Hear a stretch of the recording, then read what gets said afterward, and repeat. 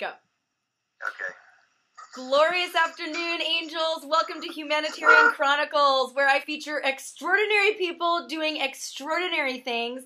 I am here today with Rabbi Yitzchak Schwartz, cowboy turned rabbi, Kabbalah teacher, meditation guide, spiritual coach, and community leader, especially in this tumultuous time. And I would say this in every incarnation because I'm sure that life gets tumultuous in every age.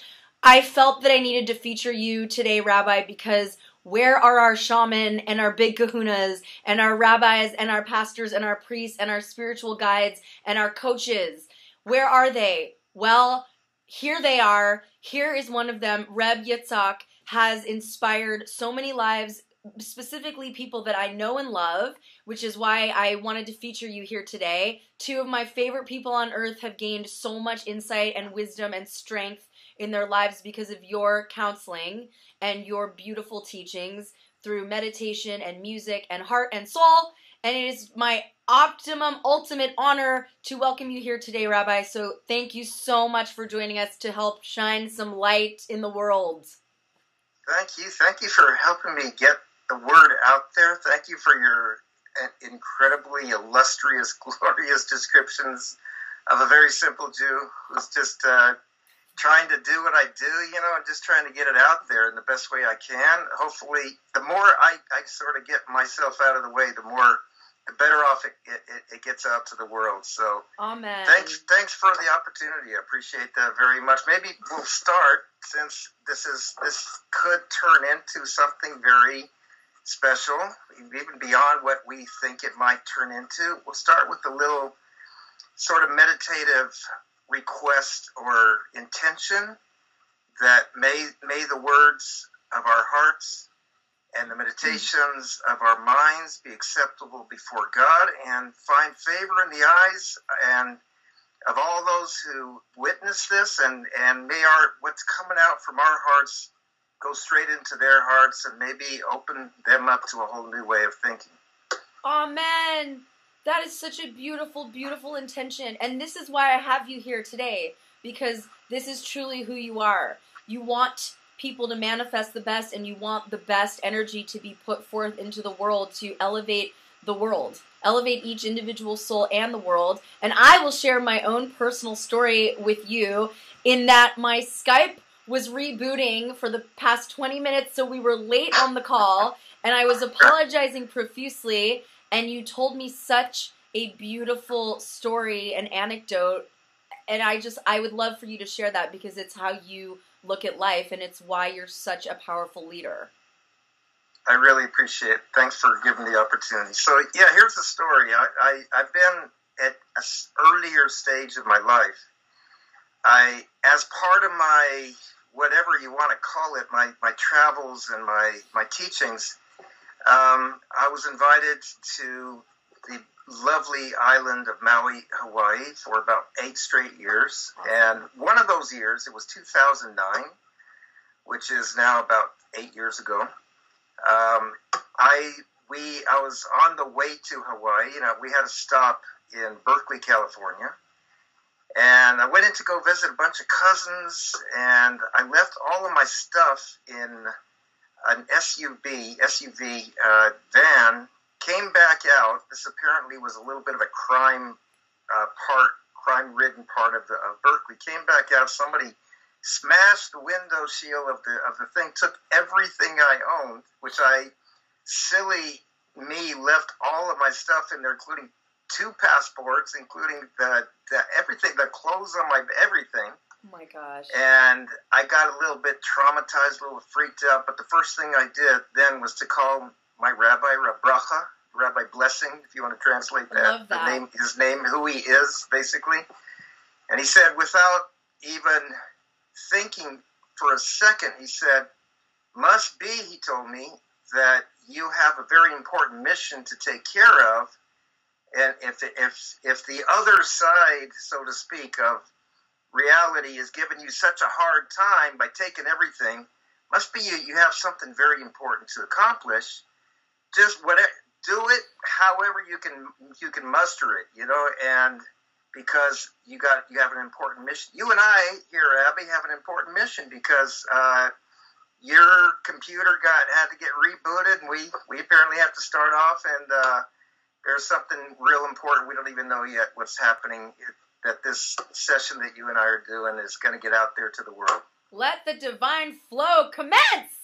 Amen. Let the flow go. Rabbi, that's so amazing, and it is something that I absolutely love about Judaism and every ism that I've studied. It are the stories and the deep meaning that it brings to life. I know that a lot of people are, especially nowadays, just down on doctrine and indoctrination and dogma and religion, organized religion, and I myself do define myself as more spiritual than religious as well. So in this time where people are running away from that kind of thing, it's so, I just love the meaning that I take the good from everything, and you do too. So anyway, that's something that I love about these isms, are the stories and the meaning, and it's not woe is me, I'm a victim, but when we do reach for something higher and live with a higher purpose and God or your higher power, we can see these things. Even stealing away our luggage, our passports, everything we own can be a good sign when we look at life positively and from a higher, holier place. And I love that. Absolutely. I think the more that we look at life from that place, the more blessed life looks back at us, basically. I think to the extent that you actually look that way, to the extent you're real with the fact that God has a guiding hand 24/7 and is taking you by the hand in a customized, personalized way, and saying, Yitzchak, you're thinking that way because that's exactly what you got to think. You're seeing these people, you're seeing these challenges, you're walking through the walls that you're walking through, or into the walls you're walking through, because that's the best possible thing for you, and I love you, and if you believe that, your life is going to be so incredibly alive 24/7. I think that's the ultimate purpose of it all. Wow. Basically. Yes. And you have a concept that I've heard you speak about because I've stalked you and listened to your uplifting meditations and spiels and drashes and teachings. And you have this concept that you share with the world called paradising your life and living life with divine providence. And that sounds like what you were just talking about. I'd love for you to elaborate about that. Sure, be happy to. And let me just tell you, with stalkers like you, I think we'd all be in better shape. The world is stalking us all the time. It's not stopping. The stalking ain't stopping because I keep finding more magical meditations. Honestly, your meditations online are so healing and soothing and grounding for me. Just when I'm even just now before this call, I was getting ready and getting in the zone, and I was listening to your meditations, and it's not just you with an echo chamber, it's you with a guitar playing beautiful heavenly music as you share these ancient teachings of the ages, and it's so powerful and so beautiful, and they really go straight to my heart. I mean, I love music and I love wisdom, so you've melded both, and it's powerful. I appreciate that so much. Yeah, I put everything. I think probably my greatest efforts in the last 10 or almost like 15 years now has been to create on a weekly basis and sometimes on a daily basis with people one-on-one to create what I call an MMM session, which is mystical musical meditations. Wow. Where I try to take the one theme. I have a theme I walk with all week. I try to laser beam that theme into my life and get the feedback into myself and present that with music, with poetry, with Torah teaching, with heart-filled, heart speak, soul speak, channeling, I think, with the people that are sitting there somehow or another feeding back to me that, Yitzchak, whatever you said is exactly what I needed to say, which is the greatest compliment I can get. And it's a party. I do it every week for like 14 years now for 2 hours, and I don't work. It's not work. It's a party. It's a celebration because it's not me doing it.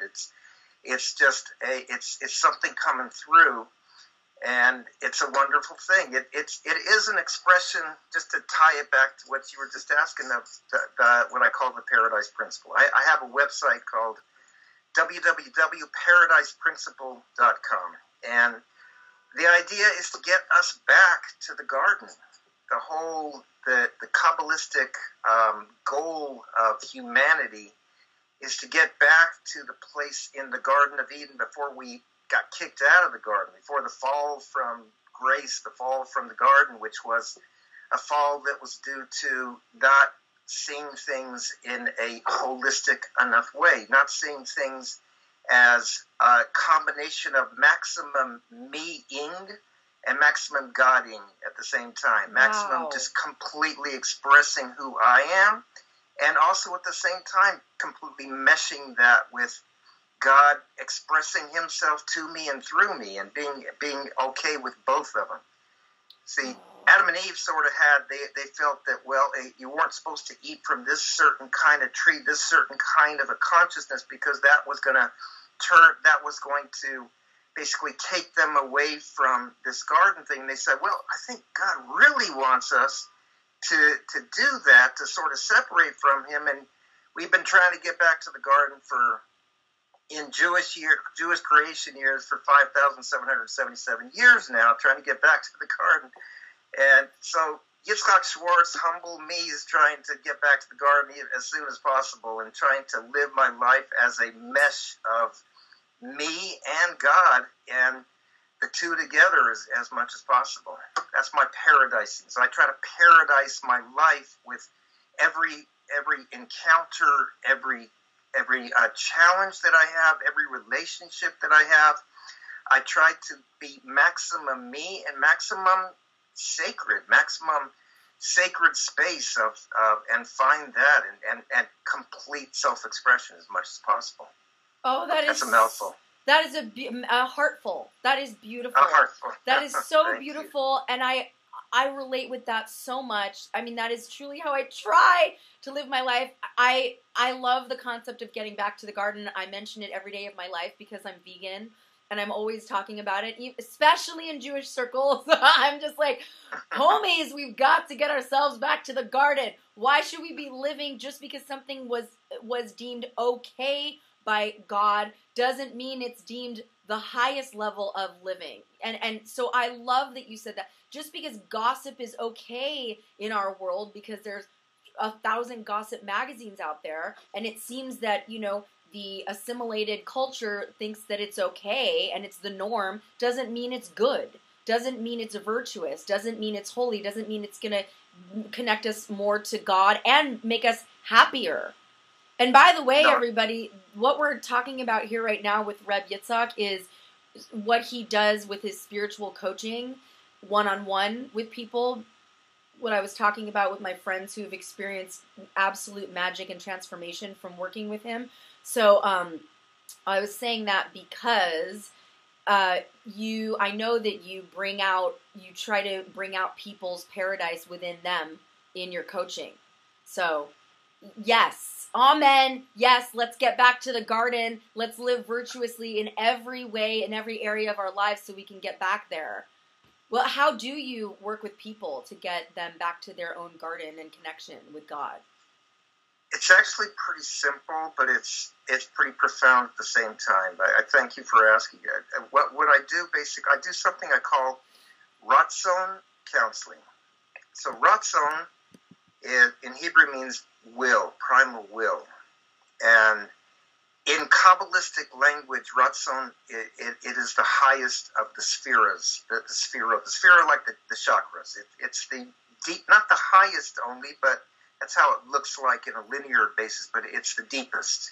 It's the one inside of us that when we connect into that primal will, everything else follows. The Red Sea opens. My life, my divine providential life, the clear that I know what I want and where I'm going and who I am and what my essence is, the Red Sea opens up for me, and my internal parts open up also. Everybody gets on board. Everybody assists in the process. My right brain, my left brain, my emotions, my get up and go, everything else wants to join the team and make that happen. So I have people basically project in a future time who they want to be. Wow. And what they want to accomplish in like a year from now, and step into that year from now and say, hey, Yitzchak, I want to be and accomplish A, B, C, and D. And not that I want to, I already have accomplished this. And when they're standing in the future announcing that, so we believe as a people that sort of God spoke the world into being. So the power of the word is that when you declare something, that plants a reality into the universe. Yes. When they're declaring, I'm going to be this, they're co-creating with God that reality. And then they say, I've already accomplished this. I'm happy to report to you. This is my graduation speech. I've already done this. Love that. And then we come back to square one, and we start walking down a road that we've created, that person's graduation speech has created from now until that future time. Wow.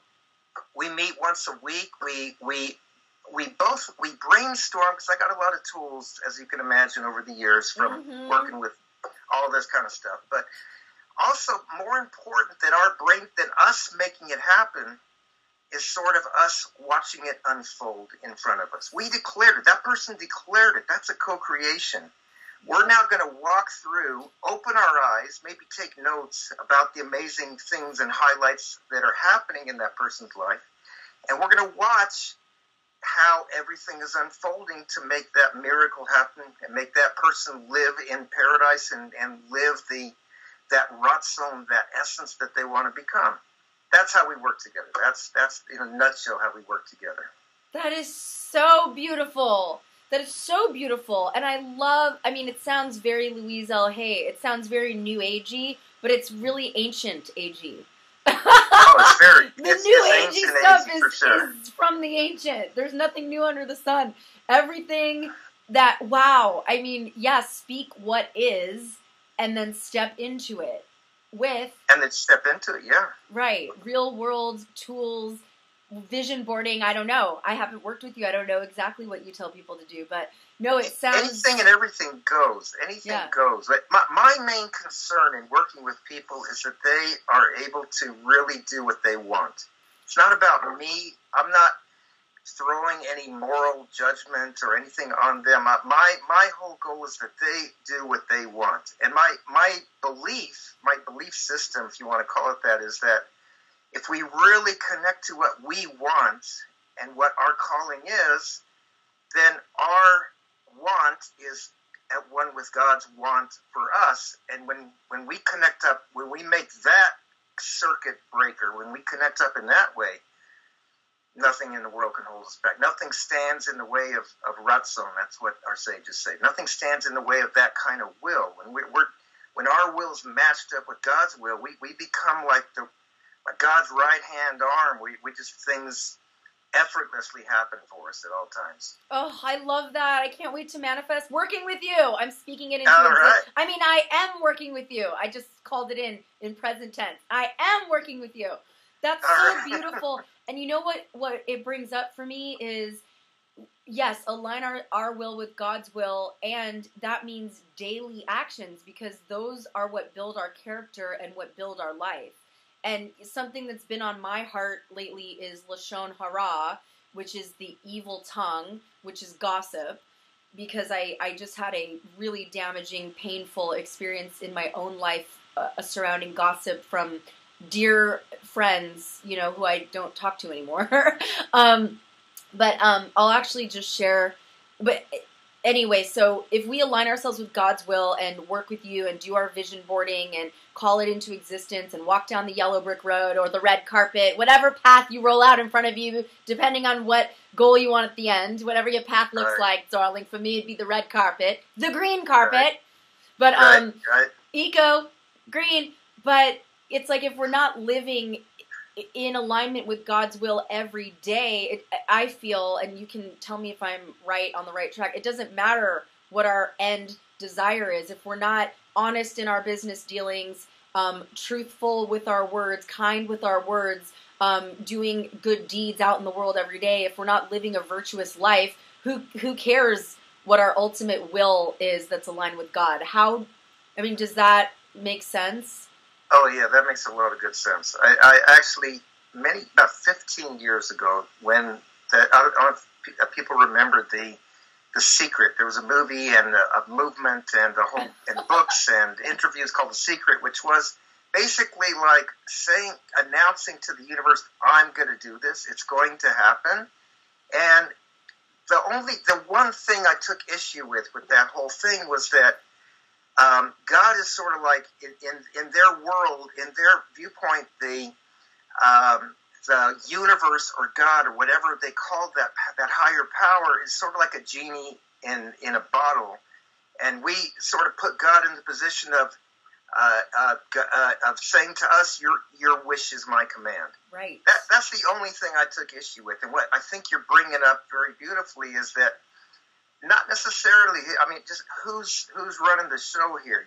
Of course, when we align our will with the world, with God's will, and we're everything is in line, we can make miracles. Miracles will unfold, there's no question about it.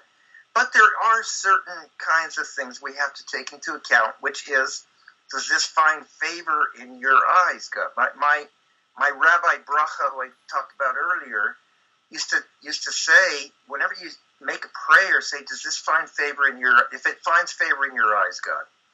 So it's like we humble ourselves. We make ourselves a little humble. One of the moral laws of the universe is that we want to be good to people. We want to show love to other people. And if we're bad talking them, even if we're good talking them, even if we're saying stuff which is true, but somehow they're going to get hurt by it, that's not a good thing.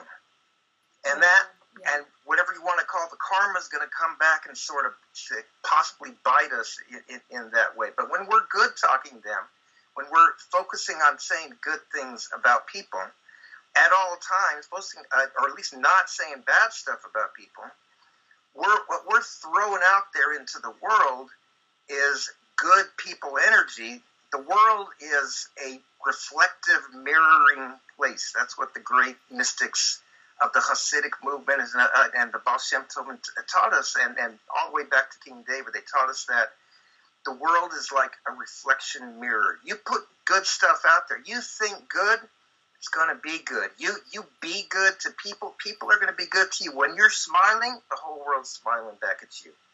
That's why we got to speak good things about people. That's so beautiful. Well, you know what I've also heard about Lashon Hara, the evil tongue or gossip, is that, and you touched on it, is that even speaking good about people can be misconstrued. And there's an adage in the Torah that says, small minds discuss people, average minds discuss events, great minds discuss ideas. So we might as well always aspire. And then Eleanor Roosevelt, of course, reworded it, and now everybody quotes Eleanor Roosevelt, but it is in the Torah. It's ancient. Every beautiful, wise, New Age teaching is ancient. But yeah, it's like, let's reach for higher. Let's reach for the garden. Why don't we just talk about ideas and visionary stuff and Torah and beautiful stories of any ancient, beautiful culture and tradition? It's so much more magical than talking about people or current events, which are all biased anyway and probably made up in the news. I don't know how much we want to get into the news right now, but I can't resist to say a word since it came up in the conversation. We're in a crisis of divisiveness right now. Probably the essence of that divisiveness, and I'm going to purposely be apolitical in what I'm going to present here. I'm not going to say I'm right or left or anything else like that. But what's happening is that people use that Lashon Hara, that saying bad things about people, to try to gain the upper hand against the other side. And it became so blatant and so obvious and so grotesque in the last year or so. And that it got to the point that I think people don't even realize maybe that's the source of the whole problem. Like, how do you talk about another person? Whatever their opinion is, where they come from, the right, they come from the left, they come from, religious, not religious, whatever they're coming from. If you're bad mouthing them without any benefit to come out of that bad mouth, or a benefit that's very selfish, that's going to come back and create a very, very negative kind of atmosphere in the world. That's the understatement of the year. It's going to cause havoc, real havoc, like we're seeing. That's right. We reap what we sow. The obvious, simple solution, or overly, obscenely simple solution, is talk good about other people. Well, yes, honestly, that's why I really do love and resonate with the holier in life, like Orthodox Judaism, my friends that are really religious Catholic. It's like when we get together, and my friends that are Hindu, Buddhist, when I get together with even my very religious Muslim friends, when I get together with these people, we are talking about the stories of our heritage, the stories of our culture. Like, we're talking about uplifting, inspiring stories. It's like, and we all have this unsaid agreement that that's the way to interact in life. And whatever we focus on grows. So why do I want to even surround myself with friends who are talking low-level speech? And that's a judgment, but let's say small minds discuss people speech. Why, I want, whatever we focus on grows, we reap what we sow, which wolf are we feeding, all those adages. But yeah, it's so wonderful, like you were saying, to create our paradise in our lives by what we speak, because the word creates the world, what we think, who we surround ourselves with, what road are we building to our dreams, Absolutely. That's beautiful what you're bringing out here also, and I've seen it in my own life. I've seen that people who are coming from very, very different backgrounds than myself, I somehow a little bit pride myself on being a bridge guy, a bridge person, and being able to take the guy that you see dressed as I am and try to bridge myself to people who don't dress or come across at all as I am, and say, well, there is a place we can meet in the middle. There is a place where we can connect. And once you do that, once you try to find the things that connect you as opposed to disconnect you, then the conversation is endless. Yes. We have so much to talk about with people. I think I was telling you at a previous time that when I was in Hawaii for 3 years, we had there was a lot of the Jewish people who I wanted to connect with out in Hawaii are sort of like hiding out in the rainforest over there. So we were able to, how do we bring them out? We brought out a kapuna and a kahuna, two elderly ladies who were like the spiritual teacher and sort of priest or healer of the island over there.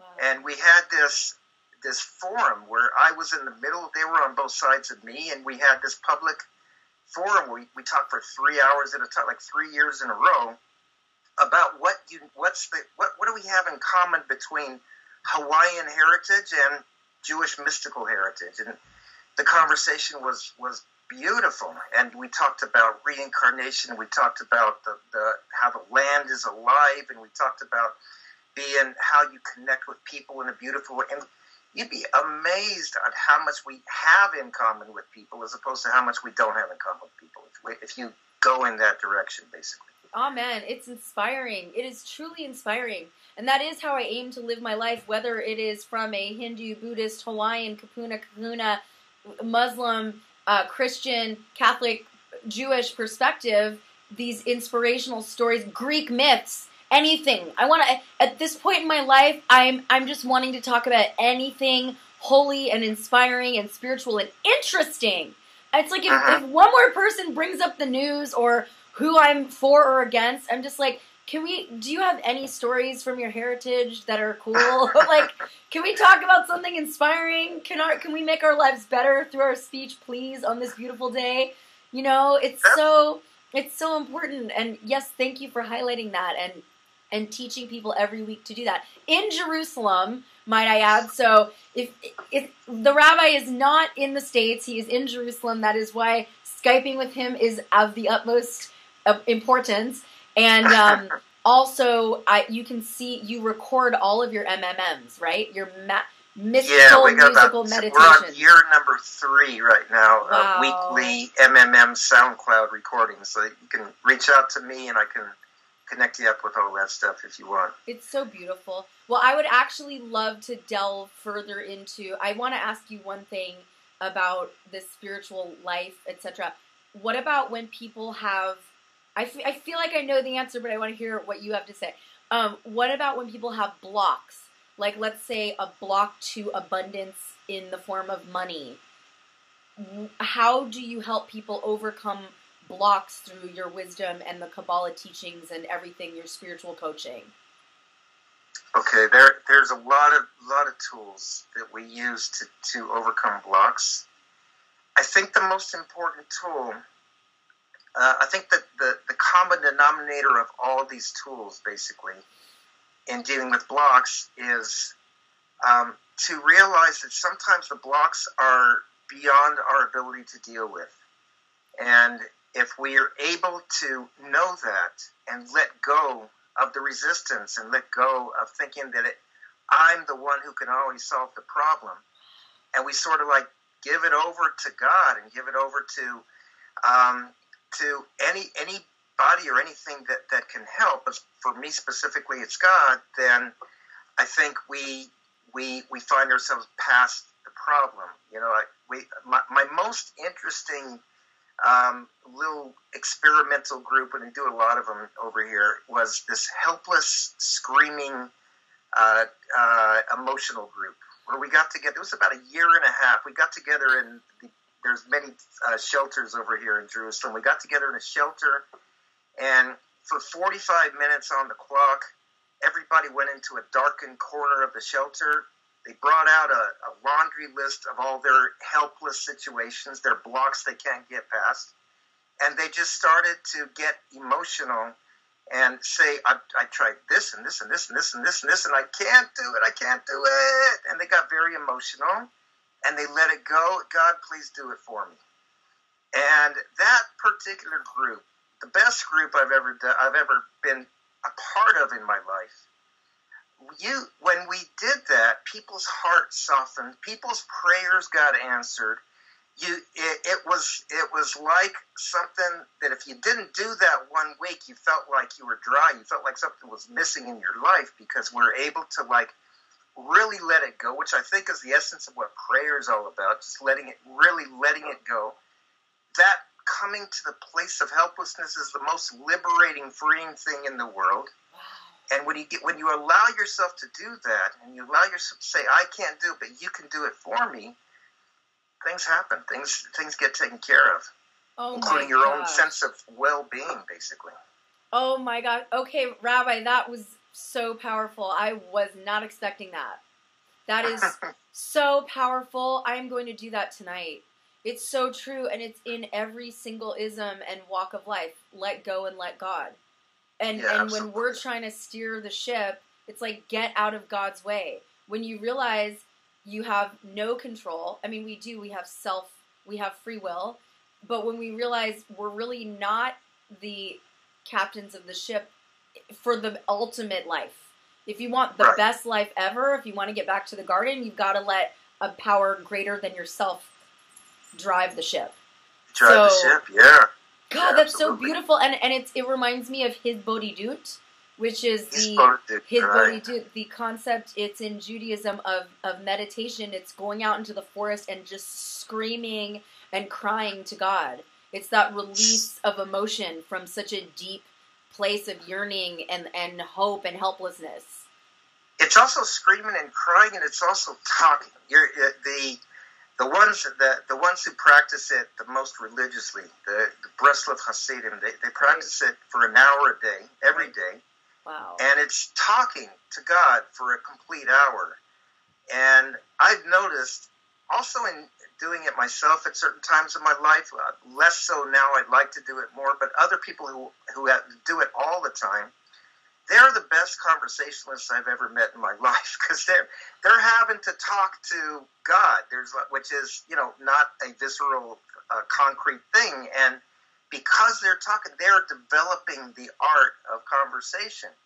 So I would recommend that for anybody who is like yourself, doing interviews and talking to people, or comedians, whoever it might be. You open up this sort of natural flow of conversation. It's great for relationships also. Teaches you how to talk, how to really carry on the art of conversation in your life, basically. Oh my gosh, that is so amazing. Can you give us a 1-minute example? All right. I wasn't expecting that. Oh, okay. Dear God, please help me. I'm feeling helpless about this. I'm going to do it for this. I'm going to make this real, all right, for a minute here. Okay. All right. So, dear God, we're in a situation now. In the 21st century, 2017, we're Skyping long distance. We're bridging time zones, space zones, everything else. We're in a place where we know that anytime we even think about you or we talk to you, you're there. Where is God found? Where you let him in. So we're letting you in right now. We're bringing you into this sacred space, this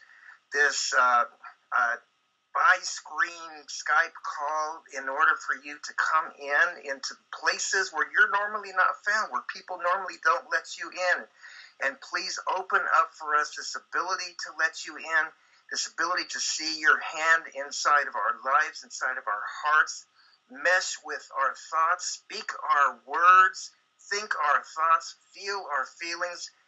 Help us walk the walk, do the talk, and help us talk to you and talk to everybody in the most respectful and loving and full of kindness and full of godness way that we possibly can. Amen. Amen. If that was not the best real-world example of talk to God every day, I don't know what is. That is so powerful. Wow, thank you so much. Rabbi, you're like a spoken word artist. And you are, because I've read your amazing poetry online, your heartfelt, soulful poetry. Everybody go to Rabbi Yitzchak Schwartz's page on Facebook. And what is your other meditation Kabbalah page on Facebook? I got this one Facebook page called Yitzchak Schwartz Meditation Video.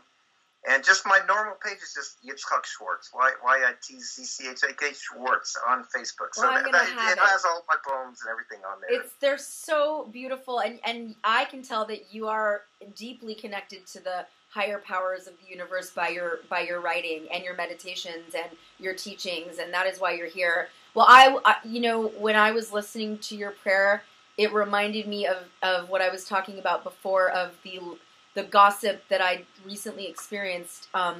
My family went through something really traumatic, and every single friend of mine called me under the guise of, oh, I'm calling, are you okay? But really, they wanted the juice. They wanted the story. They wanted the gossip. They wanted the details, the drama. And every friend of mine, I ran into a friend of mine who I hadn't seen in years, who was always an inspiration to me. He was raised Jewish. He's now a born-again Christian, ironically. But he's always been a soulful, deep, connected man. And I ran into him, and he said, how are you? And I was like, he's like, I heard about what's happening with your family, and I'm so sorry. And he grabbed my hand, my boyfriend's hand, and my friend's hand who was at the table, and he said, actually, I'd just like to make a prayer right now. He didn't ask me what happened. He didn't ask me any gossip, any drama. He just said, I heard you're going through this. I love you. I want to offer love. And he did exactly what you just did. He held all of our hands, and he said, God, please show these people love and strength and protection at this time. Please protect the children, please. And he just went on for about a minute or two with the most heartfelt, beautiful, soulful prayer. Tony, I love you. And it was just, it shined such a light, because these other friends of mine that I'd grown up with, who I called my second family, like spread such horrible, evil, damaging, painful gossip about us. Like I said, I don't talk to them anymore. I forgive them, but it's not even, worth my human energy at this moment. Maybe one day, but And then this guy comes along and just prays and offers love and strength and hope. And it changed my life. Truly, it changed my life because I felt like all those phone calls I was getting from my friends wanting to know the gossip and what happened and analyzing why. Like, oh, maybe it was this from your childhood. Maybe it was this from your upbringing and this from your culture. And maybe it was this. And everybody just wanted to psychoanalyze and know the drama. And this guy was like, wait a second. You're human. You're hurting. I'm going to offer love. And it was so profound. And it really, truly changed my life. Because I think for, a while, I'm 40. For most of my life, I've been indoctrinated into the, we talk about what happened and the drama and the gossip. And it's like, no, just offer love and support. So that experience made me want to be a more loving, compassionate, supportive person to those in need and just to everyone. Because it's like, I don't need to know the drama. I don't need to know the story. I need to be a source of strength and love and support. That's so beautiful. That's such a beautiful story. I mean, it's basically, it's all sort of encapsulated in a nutshell in an idea that is, it's a very, very simple but profound idea again. And that is to love your neighbor like yourself. That's what it says in the Torah. It says in the Bible. That means that I, Yitzchak Schwartz, step out of my shoes, and I probably don't wear the same size shoes, but I would step into your adjusted shoes, and which may look a little strange for me, but that's okay. And I would look at things the way you look at things, not the way I look at how you should look at things. And when I do that, it's pure compassion, it's pure love, it's pure strengthening you and empowering you and helping you, as opposed to, like what you're saying, the psychoanalysis and the judgment and the thinking bad and just all of that, because I'm stepping out of me and stepping into you. And it's very simple, but it's a challenge. It's a huge challenge in life with people and relationships at all. Tell me about it. It takes practice. Well, I'll quote Will Smith at this juncture. Throughout life, people will make you mad, disrespect you, and treat you bad. Let God deal with the things they do, because hate in your heart will consume you too. All right. Tell it to me. That's beautiful. Will Smith, baby. Will Smith and Rabbi Yitzchak. You got to combine forces. It's so true. I'm up for it. I'm going to make a trip to Hollywood, I think, and go hook up with some of the big stars over there. You have to.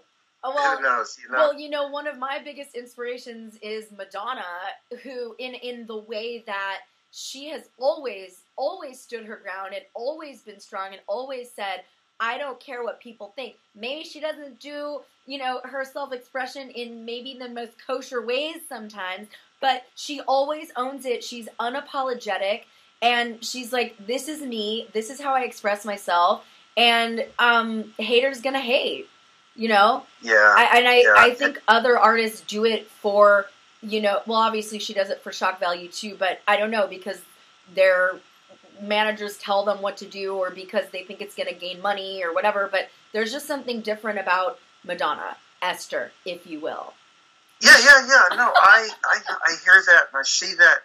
I think, I don't know if we want to take the discussion in this direction, but I think being a celebrity in general is a huge challenge, and dealing with fame automatically places a distance between you and normal, so to speak, people out there, and you have to make like this extra effort to be good and altruistic and normal and loving and everything else.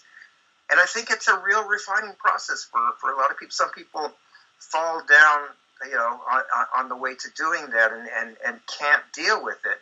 But I think it's a real kind of purifying place for a lot of these for celebrities to go through, and they're able to get in touch with themselves and other people in a much more profound way. Yes, I mean I wouldn't know firsthand, but well, I don't know either.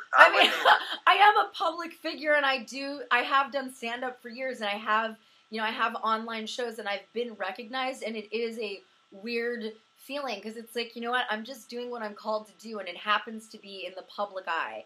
I'm just, no one, well, maybe people do notice some lawyers, but I always think of that. I'm like, no one's going up to a banker or a lawyer or a venture capitalist and saying, oh my God, like starstruck, but maybe they are. I mean, I don't know. They're more so, they're like, you screwed me over. Just kidding. Yeah, it's more like that. Definitely That's more like that. But what can you say, you know? I guess that's the power of art, I think, that what celebrities do, for the most part, is art, and they express the human experience, which is another reason I think really refines them, purifies them in a lot of ways. Wow. So, wow. That's such an interesting way to look at it. No, it does. I think that's what art sort of is. Art does with people. Any kind of art, whether it's motion pictures, or whether it's music, or whether it's poetry, or whether it's being a stand-up comedian, or whether it's whatever you're putting out there, you're trying to represent the human experience. You have a special sensitivity, and the more keen you are with that sensitivity, the more profound influence you're going to have on other people as well. Oh, that is so beautiful. That is so beautiful. It's true. I mean, that's why we resonate with some and not others. Different frequencies. Like, I think when I was younger, more superficial, maybe, and just not as deeply focused, I resonated with hip hop and, just more superficial artists, even painting art. But now that I'm open and more connecting every day with the higher powers of the universe, and I feel like I resonate with deeper artists who have deeper things to say, I mean, every artist has a deep something to say, hopefully, but it's in the eye of the beholder, we know. It's in the eye of the beholder, but you as an artist that you are, and I'm sure a fantastic artist, are somebody who you do what you do because you can step in their shoes, because you can step in their place and actually feel what they feel and represent that. That's really very special. Well, actually, that brings me to another thought. Since we have a few more minutes, that whole concept of looking for validation from outside of ourselves, because I, as an artist in the early part of my life, before I embraced what Madonna stands for, did look for validation from outside of myself, and I got a lot of criticism, and it really affected my self-esteem and self-confidence. How do artists and every human overcome looking outside of ourselves for our worth? I think that's a great question, a fantastic question. What I've learned over the years, I spent a lot of time in the books for many, many years now, and as well as today as well. What I found, I think the greatest of our sages have taught that in so many areas of life, if you don't chase people, they will chase you. That is true by money. That's true by honor. That's true by success. That's true with any aspect of life.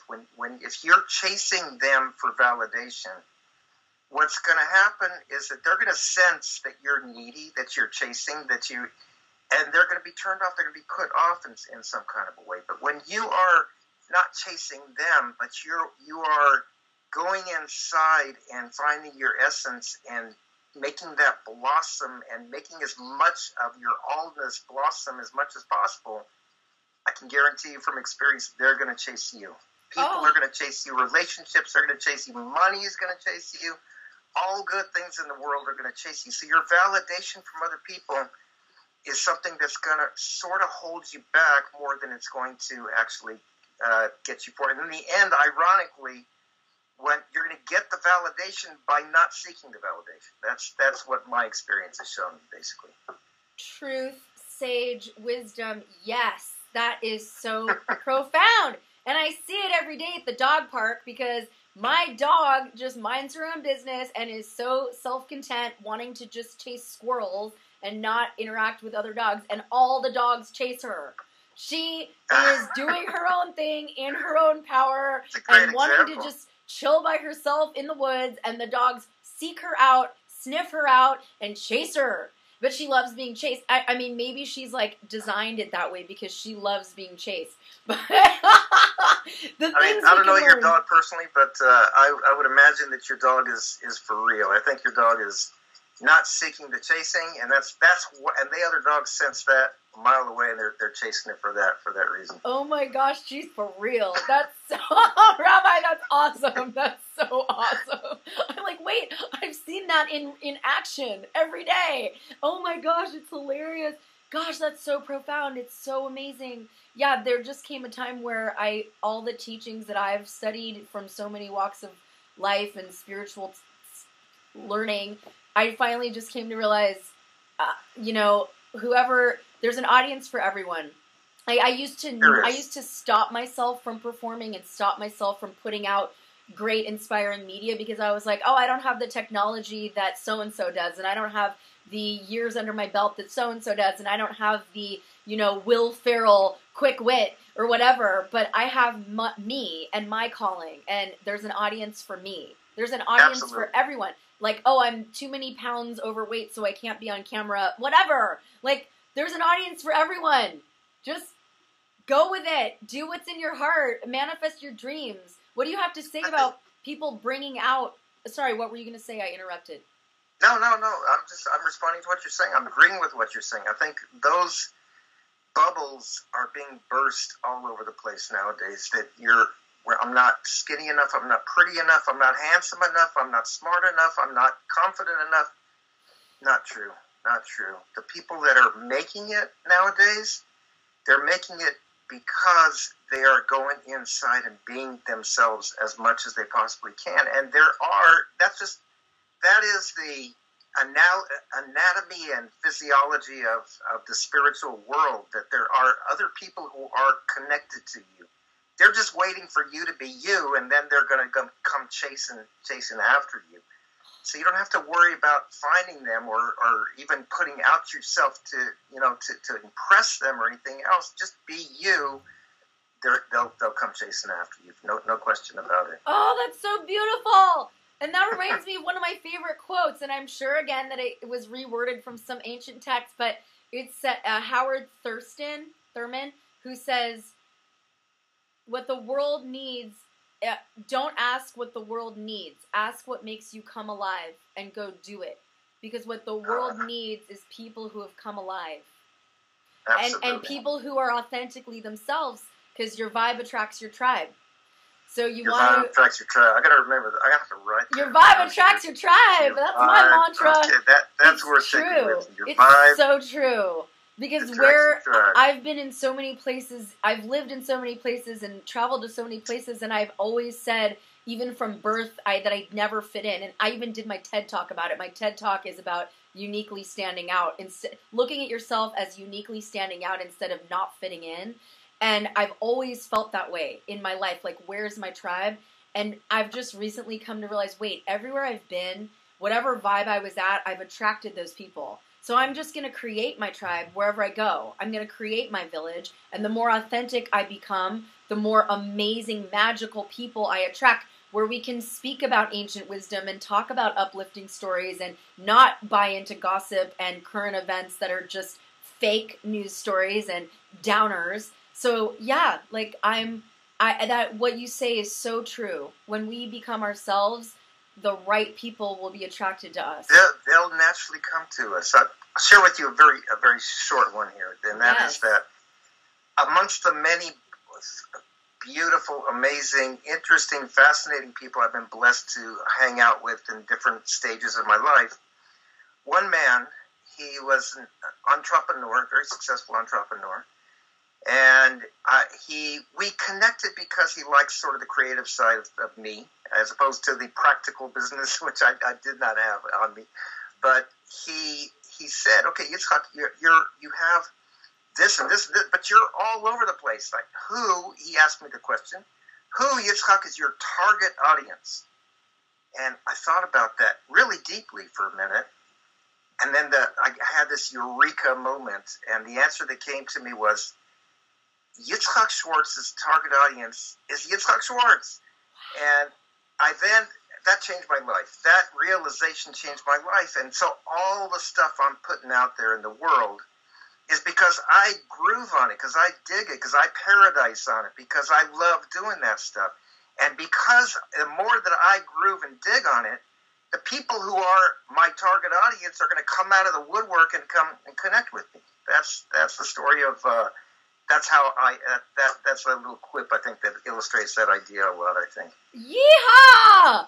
To get back to your cowboy days, yeehaw! Aho! That is so true. It's so beautiful.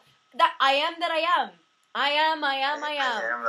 Right. I am that I am. Absolutely.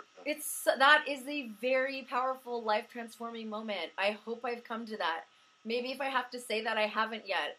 It's so funny that you brought that up because I was just recently asked by a producer, who is your target demographic? Your target audience. And I said everyone. So what does that mean about me? I'm way out there. Good. I know. I need to laser focus it back in.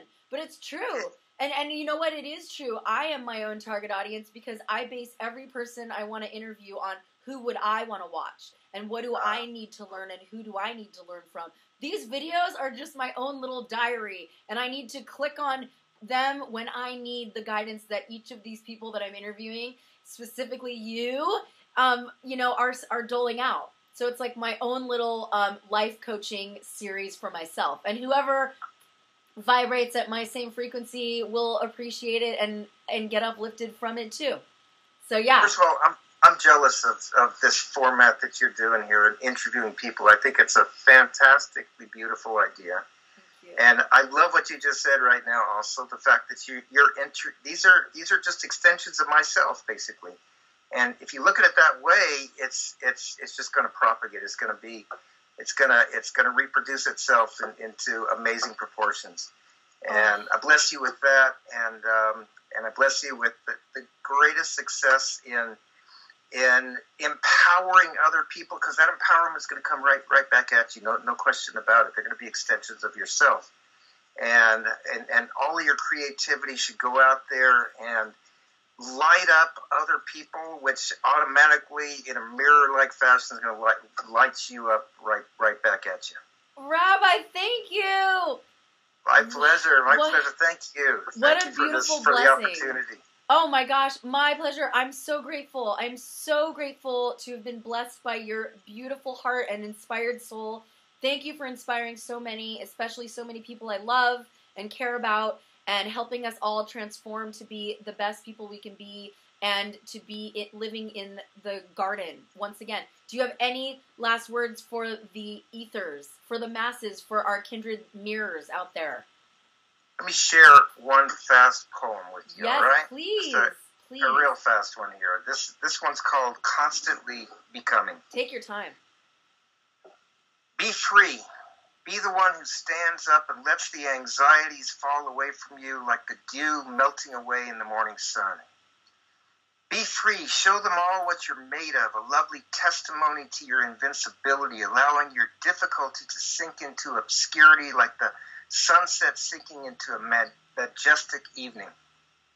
Be free. Illuminate the darkness with the colors of dawn, with the determination to move on in the struggles that you face that only light up the way for all of us to follow if we dare, if we can share your breathtaking vision of the glistening light at the end of the endless night.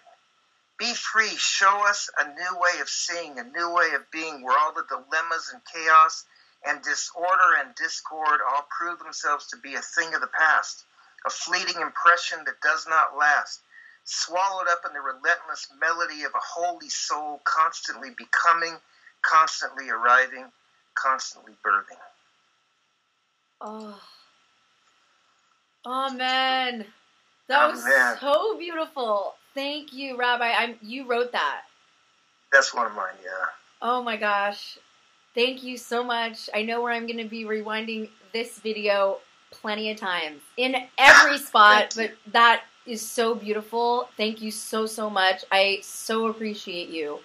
I really do. I appreciate your giving me this chance, and I appreciate your reaching out, and I appreciate meeting you. You're an amazing, amazing human being. Thank you, Rabbi. Amen. I can't wait to experience in person in Jerusalem your MMMs, mystical musical meditations. If you happen to be in the Holy Land, seek out Rabbi Yitzchak Schwartz. Attend one of his mystical musical meditations. I've only attended them online in cyberspace, but I can tell you, even in cyberspace, They have transformed me, inspired my soul, uplifted me, and they're just so beautiful and powerful, and what he brings down will truly resonate with you as a human and a seeker and a spiritually progressive soul.